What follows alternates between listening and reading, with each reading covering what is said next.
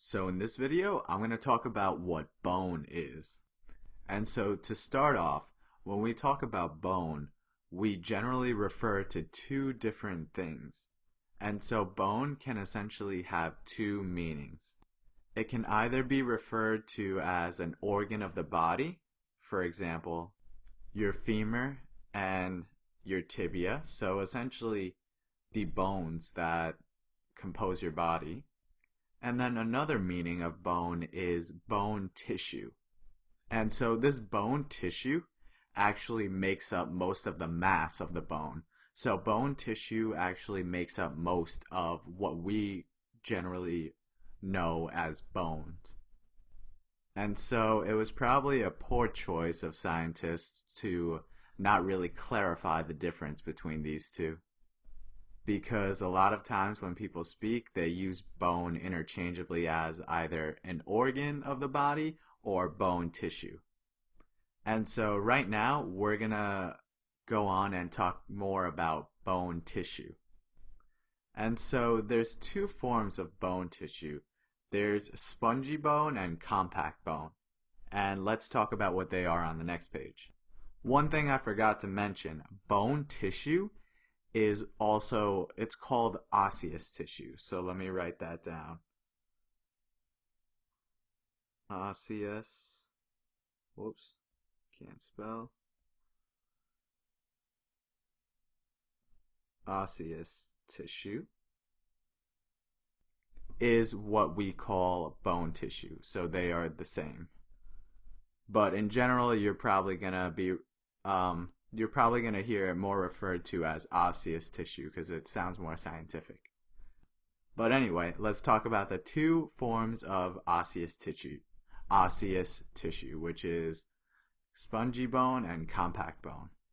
So the two types of bone tissue, spongy bone and compact bone, let's start with the spongy bone.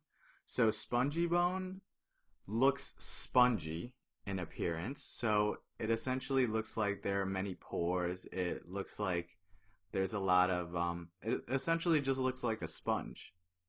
However, this doesn't mean that the bone is soft. That's kind of the misleading thing. And so you can usually find spongy bone in the head of long bones. So essentially the head of long bones means like the ends. So for example, if we're talking about your femur in your leg, you would find spongy bone in the region close to your hip and in the region close to your knee. So essentially the ends. And then you can also find them in the middle layer of flat bones, such as your sternum or your cranium, for example.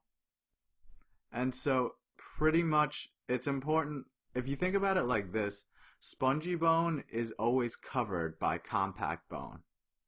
And so that means that essentially spongy bone is never just exposed. And so that leads us to talk about compact bone. And so compact bone is what essentially, if you ever look at a bone, on the outside you can see that it looks very smooth, I guess, and it doesn't really look like a sponge, so it's pretty dense and there are no visible spaces. And that's what you can see, that's the compact bone. And so it's essentially a denser calcified tissue with no visible spaces. That's a key difference. And so pretty much for flat bones, compact bone sandwiches the spongy bone. So the spongy bone is like the middle of the sandwich. And then in long bones, such as your femur, for example, it just wraps around the whole bone, the compact bone. And so just remember that spongy bone is covered by compact bone. And that is always the case. So that pretty much sums it up for bone.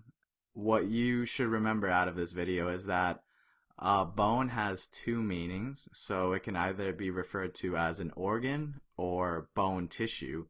And we clarified that there are two forms of bone tissue, which is spongy bone and compact bone.